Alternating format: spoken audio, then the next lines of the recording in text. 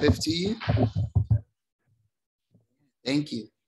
And thanks to everybody that participated. Thank you, young Joshua, for reading the scripture. I appreciate that. I'm not sure his name. Miles. Thank you, Miles, for reading. My dear wife, for this beautiful song. And all of you, your presence. I know that you're all here to hear a word from God, not from me. And we just have to pray that that happens today, that God's is heard and his people are edified. So let us pray. Dear Father in heaven, we once again, we thank you for who you are. We thank you for the wonderful blessing of the Sabbath, and we do come to hear a word from you.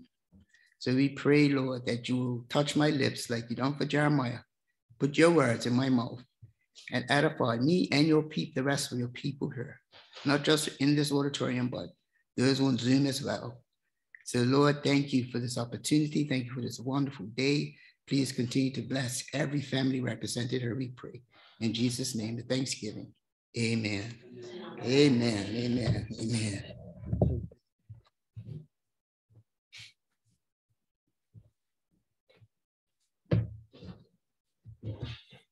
So the topic today is to know God. The process that I go through, excuse me. The process that I go through when these sermons is one that is not always just meant for that particular sermon or that particular day. It's something that the Lord's trying to show me. And in the process, I just try to bring that and share it with you guys. And the process in this instance was, why do we have so much and we lack so much?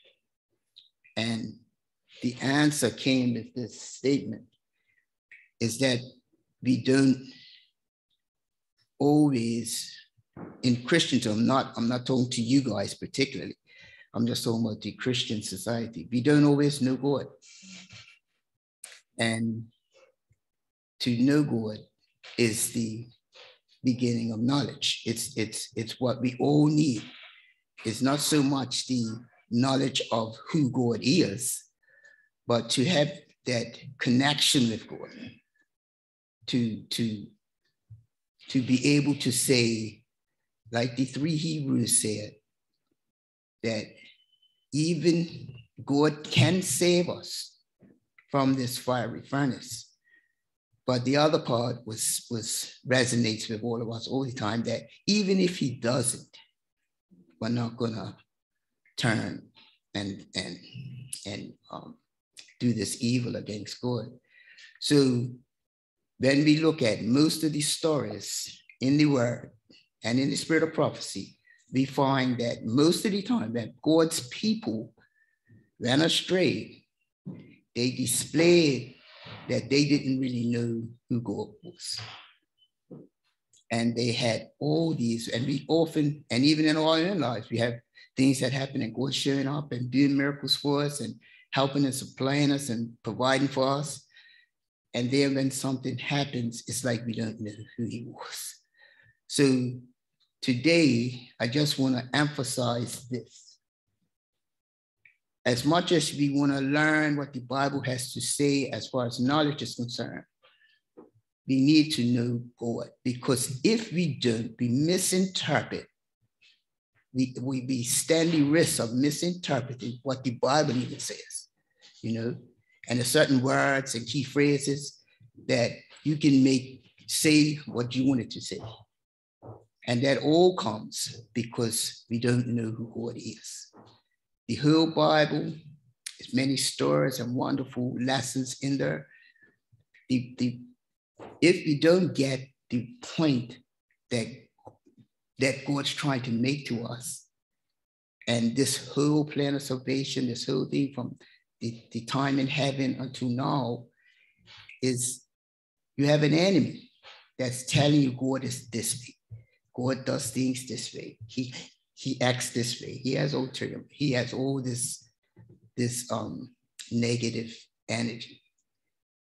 And God's trying and wants to do it through his people, like he done it through Jesus, to show who he really is, who he really is. So even if you read something that you don't really understand, I looked at the word fear, to fear God, and if you don't understand who God is, you're going to take the fear as a literal fear, like you're scared, you're trembling, he's going to do something terrible to you. But if you know God, you know that fear has to mean something else. It has to mean reverence. If you go and meet somebody important, you have that. You don't want to make a mistake. You don't want to say the wrong thing. You don't want to act the wrong way. So this is the reason why we have this topic today, because God's people need to know who God is. So even though we face the same challenges as the world faces, we don't face them in the same way. We don't face them without the faith in God that he will do what's best for us. So if we don't show that light, as we all know, these very easy to remember texts and statements, if we don't let our light shine, if we can't salt the earth, then how it's going to be lit and how it's going to be salted. So God really wants, at this time in Earth's history, for his people to get it right. If his people could get it right, get him right. Even when Brother Ian was saying about the lady who makes her tunnel vision off of one text, and very nice lady, but she don't know God.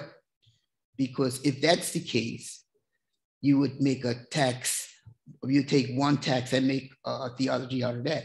So the whole Bible has to be considered when you're trying to decipher through whatever process you're trying to go through in life. So today, I'm just gonna go on to the next, right, click this too. Oh, that's good. Here we go.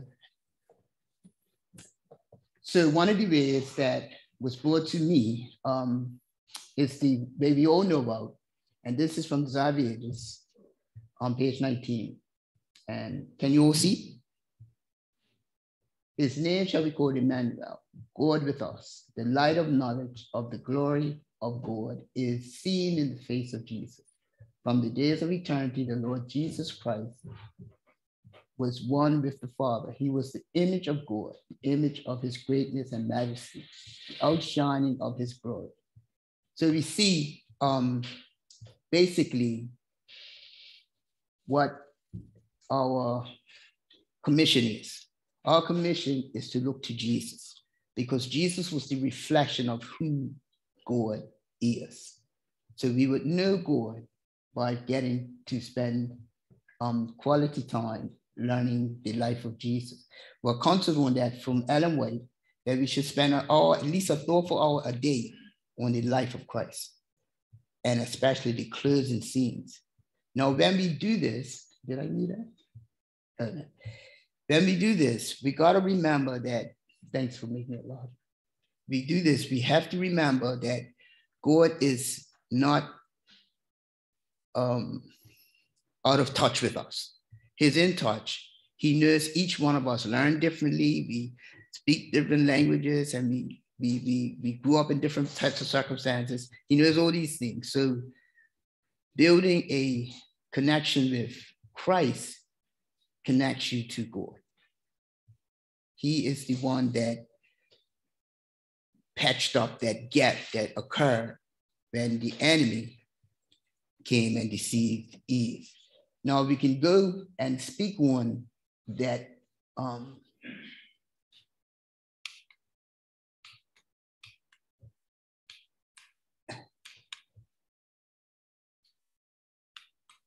Go back.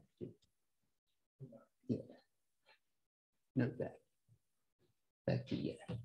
So basically, at the very beginning, as I said earlier, in heaven, the enemy went about making these claims about Jesus, about God, that they were up to something and it's not fair, and they were being treated unjustly. And he made all these claims, and he was so convincing that he managed to deceive a third of the inhabitants. And we all know this story, but it's important that we follow the process. So we realize that God is not, could not, would not employ the same tactics. He had to show himself to be who he was the only way he could, and that's through love. And Jesus, the great sacrifice, was the perpetuation of that love. That was the sign, not just for us, because a lot of times we think it's just about us, but it's not really in the overall picture. It was for every piece of creation, every created being, every angel, every other planet that was created by God. All of us had to see the true God, the true way. Now, we have a lot of theology in the world today. Some of it makes it seem that things are being done away with. The law is not binding anymore. Certain things you can do now. You have a misinterpretation of grace and righteousness by faith, and all these words are wonderful words and true words. But we have the misinterpretation of these things. We have people that don't know God and don't know the process, or haven't taken time to know the process that it took for him to even decide this long before sin even happened, to save us and to save us in a way that didn't break his character, that he didn't break character, that he didn't break the law. The last time I was up here, I said that he didn't break the law when he forgave us, because the law was fulfilled in Jesus.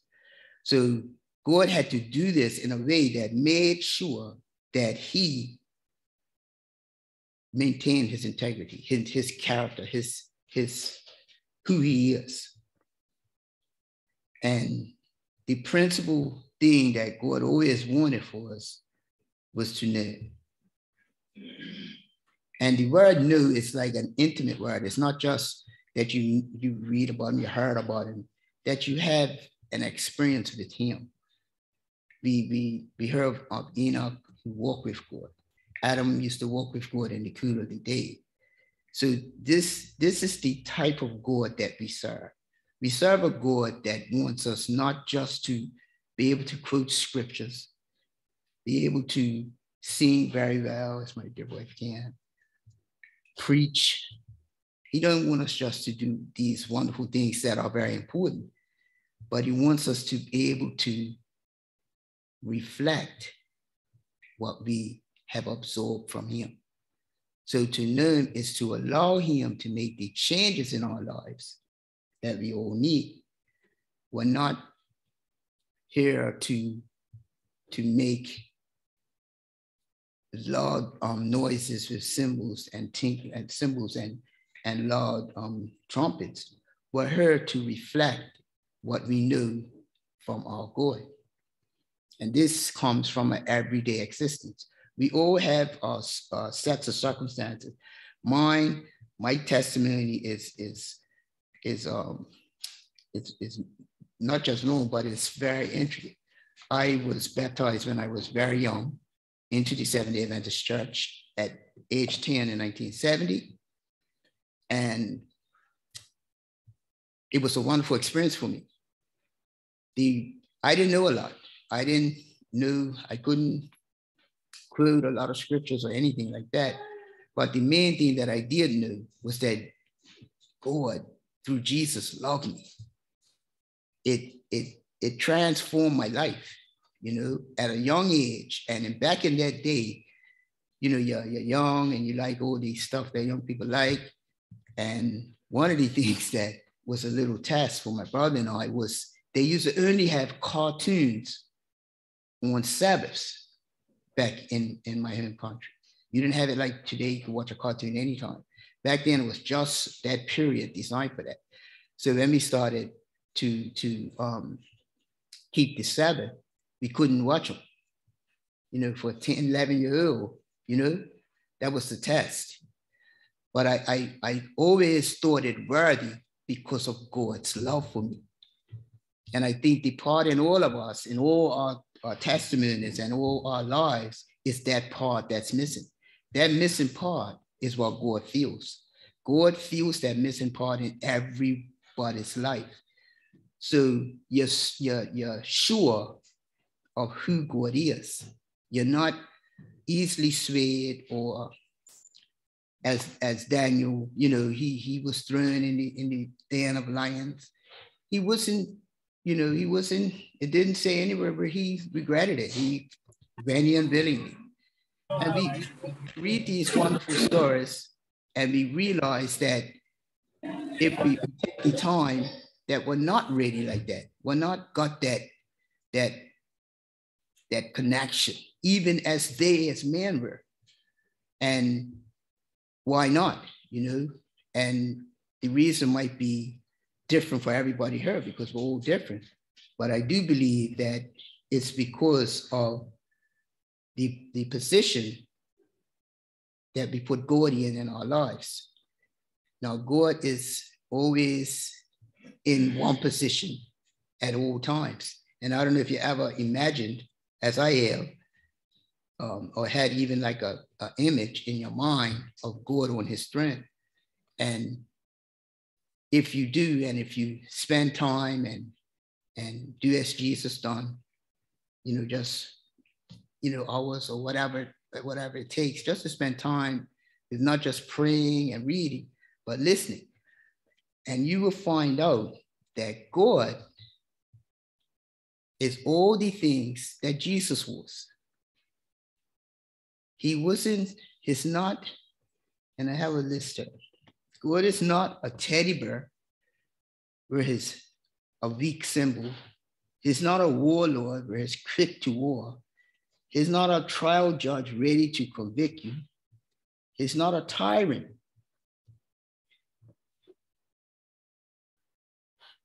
Forcing obedience. God is not unfair, making unfair demands. As a matter of fact, can you go to Exodus 34:6?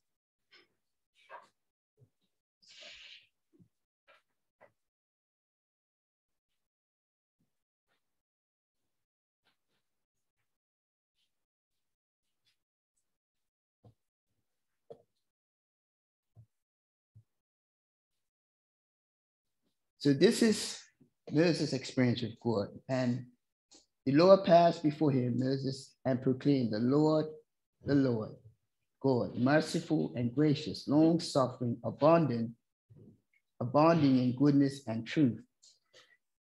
So could you give it there a second? We have to absorb this into ourselves. Reading it doesn't really do the justice that God intended for these words to do. These words are God speaking. These words are going to come in her. Staying up there, it's okay, you know it, you can repeat it, you can recite it, you can tell other people, it's very encouraging. But this is what he wants you to get in her. So when someone comes to you and have some other theology or some other picture or mirror of God, you can always have this in your heart to know that's not God. And from that point of view, he will direct you to a scripture such as this to back up the claim. So it's important for his people, especially in these last days where you have all sorts of things, even in church, you have different viewpoints and different opinions and different ways that they decipher the Bible. So when you read a scripture like this here has to get in the place that it does what it's intended to do. This has to get in your heart. You have to know that God is merciful, gracious, long-suffering, and abounding in goodness. You get in the middle of a situation. This is what you have to remember. You have to have that planted in you. If not, it's just going to be words until somebody else reminds you of it. You got to have this. And could you also go to James 5:11?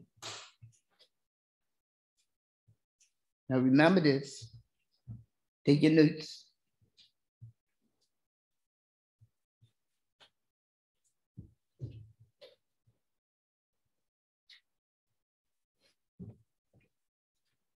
Indeed, we count them blessed who endure. You have heard of the perseverance of Job and seen the end intended by the Lord. But the Lord is very compassionate and merciful. Now, you always look at the story of Job as one of the stories that was heart-wrenching, that was most of us wouldn't probably go through what Job went through. But how did Job, of all the people in the world, singled out by God, remember, God called Job's name. Remember that? That blew my mind. God actually called Job by name. Have you considered my servant Job? Called him by name. Because you know why? Job knew God. And in the reverse, God knew Job. So he can allow Job or allow the enemy to put Job to the test. How can we learn from that? We can learn the lesson by knowing who God is. So the importance of not just studying it for information's sake, but allowing these words to get inside our hearts. That's what it's all about.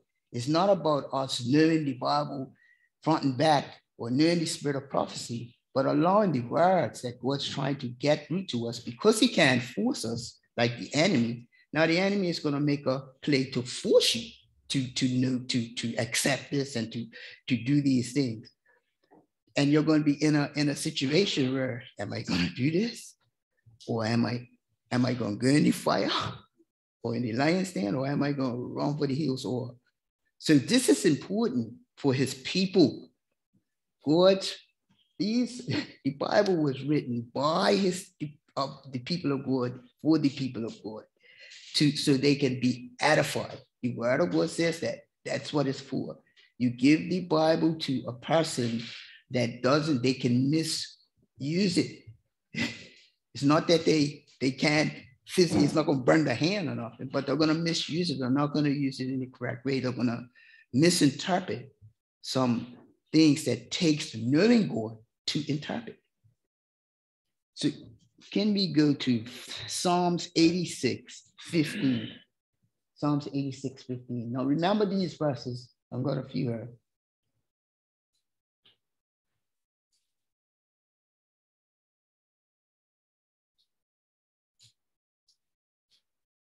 But you, O Lord, are a God full of compassion and gracious, long-suffering and abundant in mercy and truth. There's so many of these scriptures in the Bible, but have we developed these characteristics?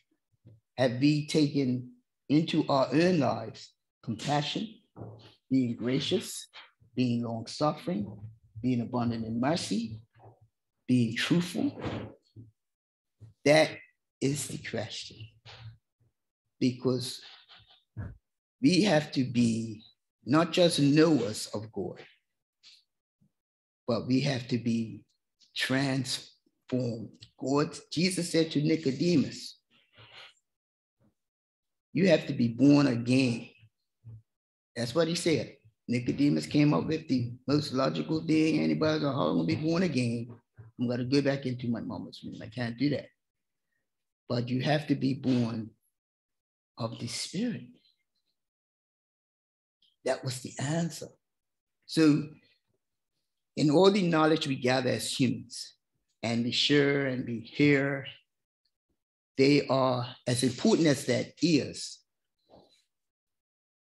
In 2 Corinthians 3:18 will give us something to put together with this.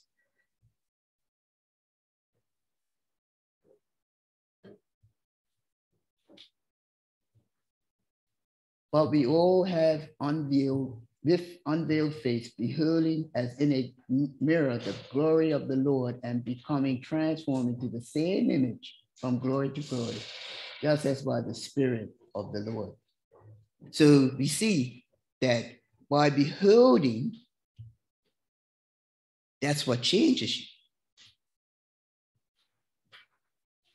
Get me? By beholding. So when we look at all those characteristics of God and we behold all that stuff, knowing that it ain't in you, it ain't in me, but God is that.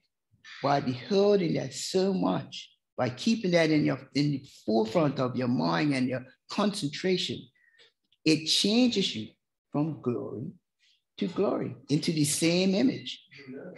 It becomes a part of you. And before you know it, but now this is a spiritual aspect. This science can't explain this. This is not science or human nature or nothing. This is a spiritual connection to God, to Jesus, by beholding him, by beholding all the characteristics that he portrays, all the love and the attention he showed to every single person, coming, being put to death while we were still sinners, while we were still sinning. Those things has to change the heart. Nothing else can change the heart, Do you realize that? No matter how much knowledge you get, it ain't gonna change your heart. No matter how much degrees you get, or how much good food you eat or don't eat, none of this stuff changes your heart, The only thing that changes your heart is the Spirit of God. To behold that it changes you. You don't want to, the fear that they say you fear the Lord but that fear that they're talking about being when you're thinking of God, that it's that awe, it's that unimagined, am I worthy? It's that, in that place, we have the tax collector and the Pharisee, right? They go into the place to pray, correct? They both go in to pray, and the Pharisee stands up front and he proceeds to pray. And he prayed how glad he is and how good he is and how much he fasts and how much he gives and all these wonderful things. The tax collector publican stands in the back. Stands way in the back, just barely in the door. Head down, shoulders down, breathing from his stomach. And, and wouldn't even look up. Forgive me, I'm a sinner. Parable, right? Who went away justified? Not the guy, the Pharisee that knew the Bible, did all these things, double-tided, all these things that we profess. That don't change your heart. None of that stuff. The publican, the poor tax collector, realized his condition. He realized that he needed a change of heart. So what happened? He went to the place where he knew he could get a change of heart, correct? We are blessed as God's people. We can come here. We got Bibles. We give out all this good literature. We do all these wonderful things. But are we in day-to-day life allowing this transformation to take place? Are we? Don't raise your hand or nothing, but this is something that we need to be ready. God is we're gonna answer. We're gonna answer. Everyone for himself. I can't answer for Jay. Jay can't answer for me. Yoda can't answer for you. And Yoda, you know?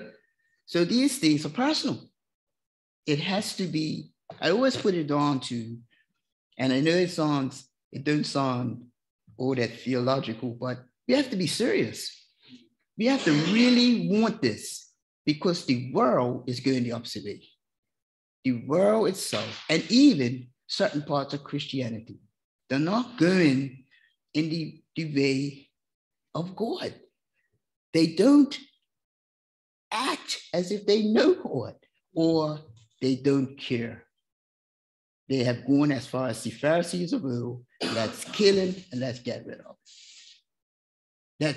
That's where we're standing. And that was, as was said in Sabbath school, that was wasn't Christians because they weren't called Christians then, but that was the God's people, God's church, right?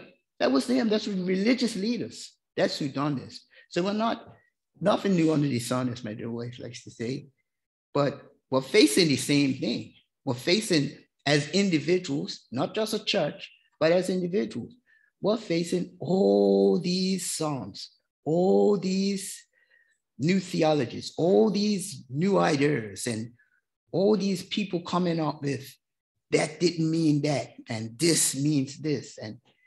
And if you don't know who God is, you're gonna be all over the place. You're gonna be one day you're over, 2 weeks later you're gonna be over there. You got to remember that us as God's people need to know who God is. We need to spend time getting to know God. The relationship that we had before the fall has been broken. We had one way, the Bible is clear, and that's through Jesus. So we study about Jesus. Jesus talks to us throughout those Gospels. Each day, try to read a little bit about Jesus there. He was intricate in the way the even parables were spoken. He didn't fool around. He made the point that was needed. And each time we recognize our position, wherever it might be. Now this week, I was trying to leave it out, but this week it's been kind of rough. We're in the process of moving, and then I'm preaching, and then other things. My dear wife singing, and like just do things at work and the like. And it's been kind of traumatic. No, not to the point of some of you might have had a harder week, but anyway, this was a time to say, no, I'm going to start taking things into my own hand. I'm going to deal with this situation, and I'm going to get this stuff sorted out, and I'm going to do this and that and the other. Or it was a time to say, okay, God, if that's the way you want it, that's the way it's going to be. And I tell you, the latter is the best way, because even though we were last night at the 11th hour, computer acting up, all sorts of things, at the 11th hour, a couple of minutes before service, honest, because I got him late, trying to get this thing sorted out, right? Say, let's pray. Say, I take time to pray. Pray. Then you look, going through. So and I always tell ourselves, you feel kind of foolish, you get frustrated, you get like excited, but God is in those things, he's teaching us. He's teaching us now, either you know and trust me, or you don't. It's no in between. It's no, okay, I'm gonna let you do this. God wants to be part of every part of our life.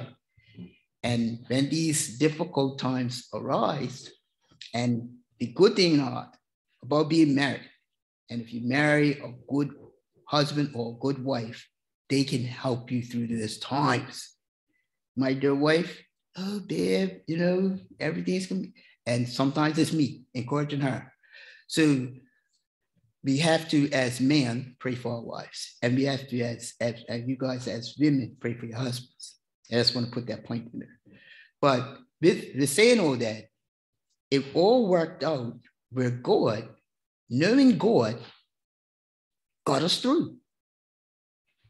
It got us through right at the 11th hour. And in your mind, you always think of that 11th hour. Yeah, God always comes straight at the last. But that last minute sometimes could be nerve-wracking.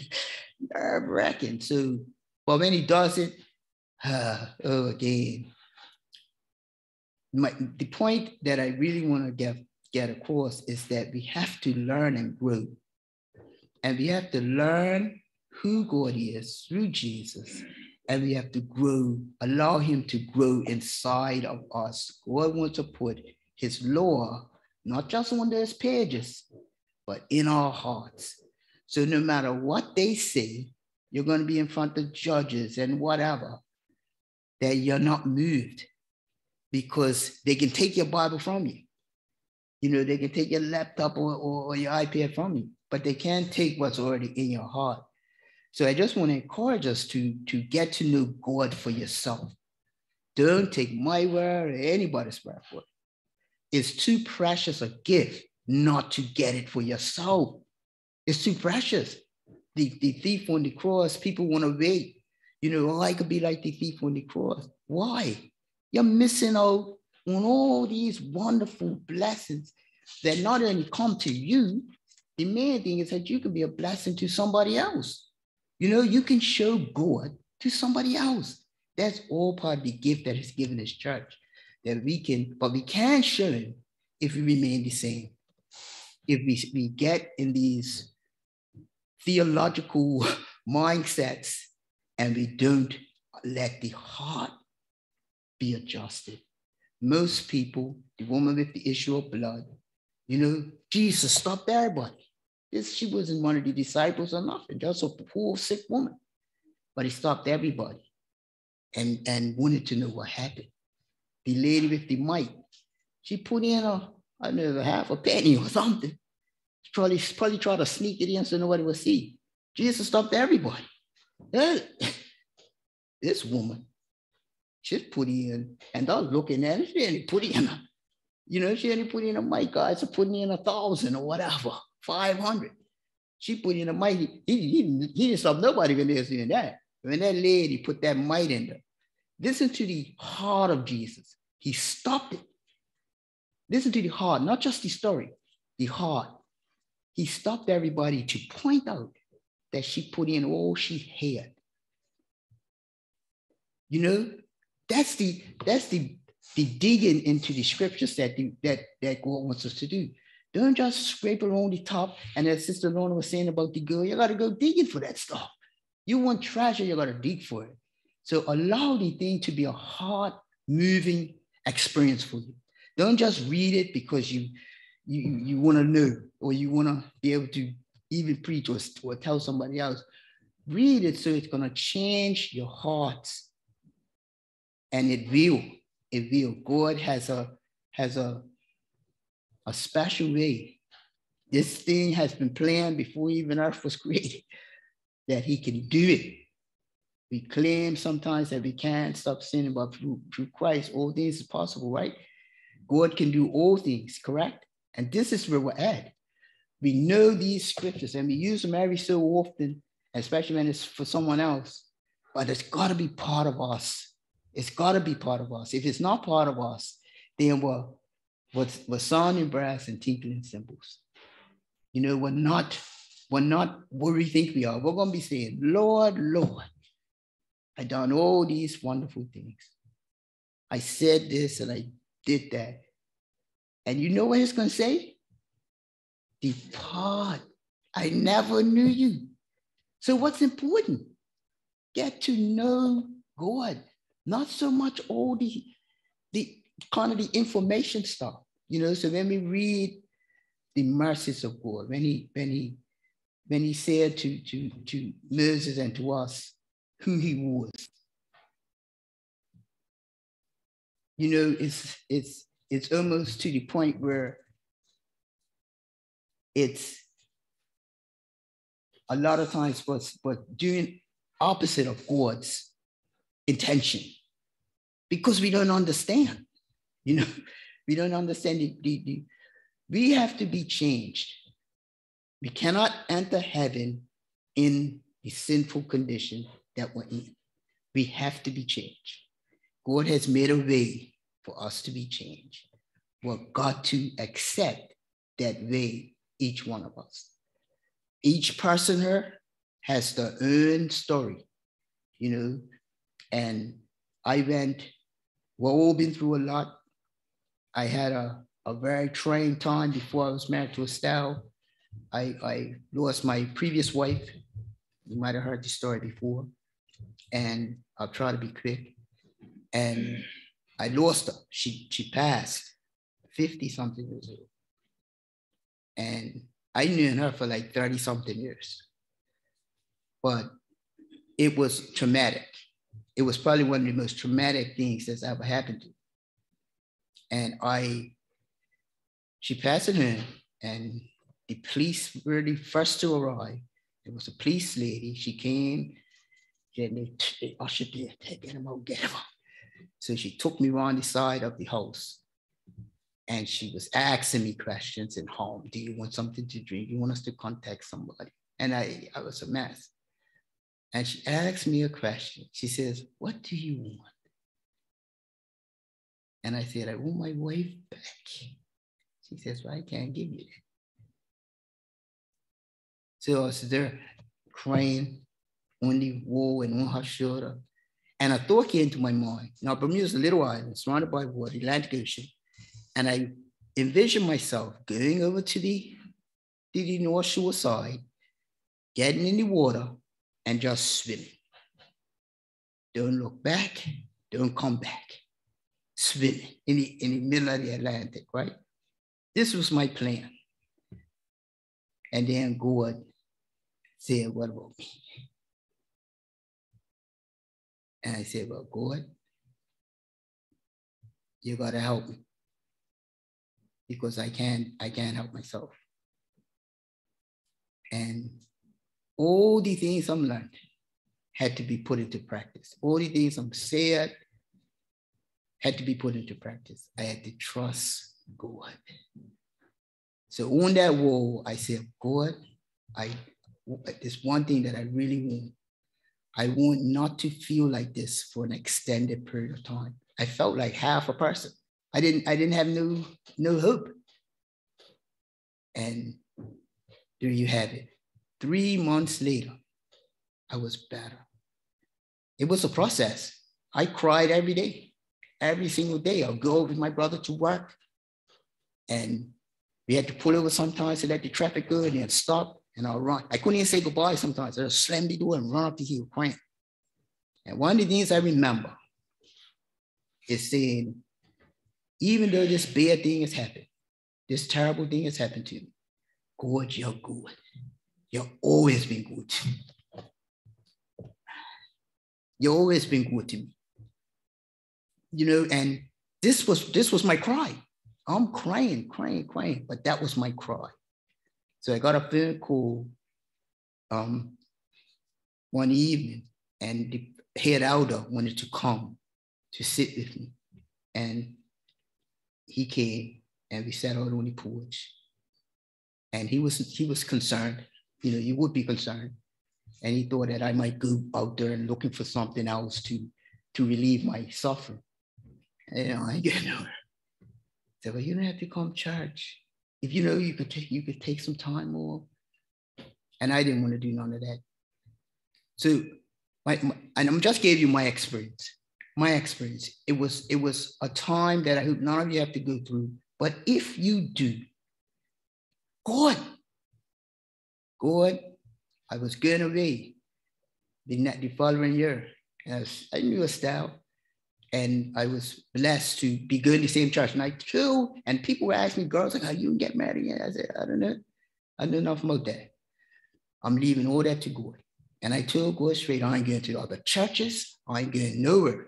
If you want me to get married, it's got to happen right here. And we only had a certain amount of people. So anyway, Estelle, right? She lost her husband, right? About 8 years or so before. And she's always smiling, always in this bubbly mood. I said, I don't know how she did it. It must be good. So I got inching closer. Yeah. So anyway, we got friendly, and I was scheduled to go away in February, April. And I was home showering. I'm ready to go. But getting ready, it hit me. I can't go. Every trip I took was with my late wife. I can't go. Real Claude came over me. The phone rings. It's a style. She said, well, you all right? You got everything? I said, look, I'm decided I go. Estelle encouraged me. She says, Denton, go. Enjoy yourself. We'll be praying. I'll be praying for you. You just go and get away from it all. It was only like a 4 or 5 day trip. But that's what happened. And I went and had the most wonderful time you ever had on your own with God. I had to do my studies, had the curtains all drawn, the blackouts. And the very first night, I was there a couple hours, and I finally opened the curtain. Clear skies. This is like April. Clear, not a cloud in the sky. It was almost like God was talking to me. Now go outside. So I then had a wonderful time. Every single day, it was the same until the day I was leaving. Then I saw a cloud or two. But it was such a wonderful experience. And from that day, Estelle and I got closer. And from the first day I took her home from church, we've been together ever since. Every day. But you see how God, putting God there, having God there in your heart from the beginning can help you when those types of situations happen. That's what it's about. It's not about a lot of the show and all of that stuff and being able to recite it. These things are wonderful. I'm not taking anything away from it. But the real test, God looks where? God looks on the heart. So you could do all these things. God sees the heart. So this is where we need the help. I just wanted to stop by. God is our help. He is the only one that can fix these broken hearts of ours, these hearts that will think selfishly, even though it looks like from somebody else's point of view that person's a nice person, but all the while it's a selfish motive in there. He knows all this. He wants to fix us. Us getting to know God is the only way, our only chance, is our only hope. And that way, by beholding, you can become changed. You can accept that glory to glory into your own life. I'm sorry I didn't use all my notes a lot, but amen.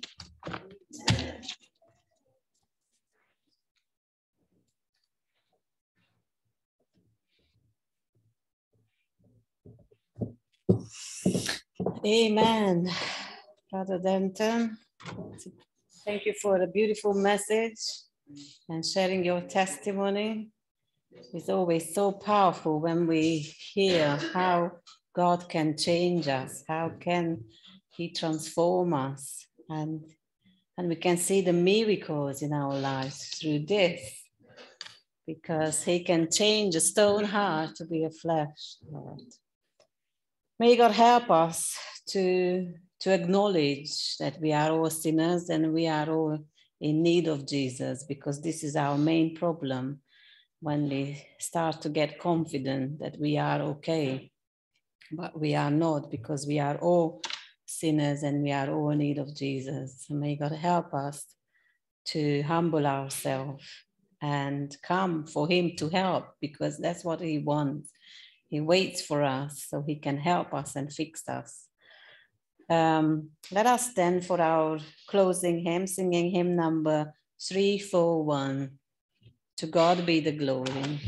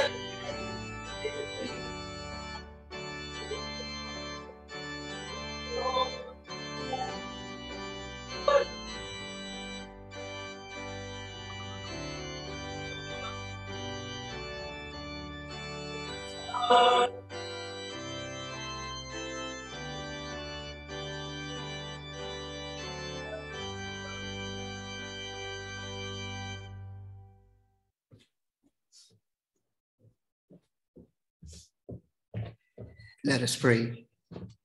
Dear Heavenly Father, we are so grateful to be in your presence at this moment. And we pray, Lord, that you will do what's necessary for each one of us. We know that we need clean new hearts of flesh that love you and love righteousness, Lord, and hate sin and sinning. But we can't do anything about it. So we come to you, heads bowed, standing in the back, pleading to you to fix us. Transform us, Lord, and create in us those hearts that we need. That we would not just be able to serve you, but we represent to the world who you really are. That we will be the shining light that this world needs. That we be the salt that the world needs as well. And that our lives won't be a life lived in vain, but there be a life that's lived to bring glory and honor to you. We thank you, Lord, for this time. We pray for each one of us that you'll continue to bless us, that you'll have angels charge of each and every one of us, and that you will teach us, Lord, at your feet, the things we need to know. Thank you once again, Lord, for this time, and be with us through the week to come. Lord, we know the enemy, but we know you even more. So we put our faith and trust in you. No matter what he throws at us, Lord, help us to learn whatever lesson that we need to learn, that you have allowed him to have this access to us. We thank you and we praise you. In Jesus' name, thanksgiving. Amen.